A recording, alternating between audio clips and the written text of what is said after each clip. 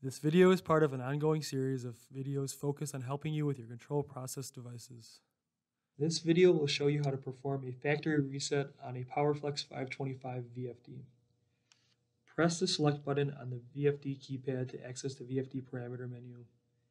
The select key will confirm the flashing parameter digit value selected.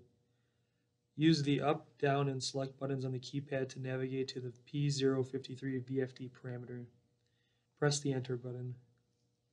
Press the select key to enter the program mode and change the parameter value to 2 and press the Enter button.